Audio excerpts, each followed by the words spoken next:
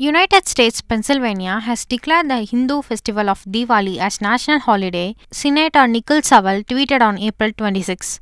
The Senate voted unanimously to recognize Diwali as an official holiday. To all Pennsylvanians who celebrate this festival of light and connection, you are seen, you are welcome, you matter. Thank you, Greg Rothman, for the opportunity to join you in introducing this bill, Senator Nikil Saval wrote on Twitter.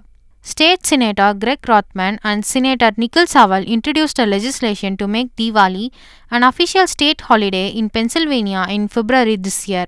Nearly 2 lakh South Asian residents reside in Pennsylvania, many of whom participate in Diwali as a time of reflection and gathering.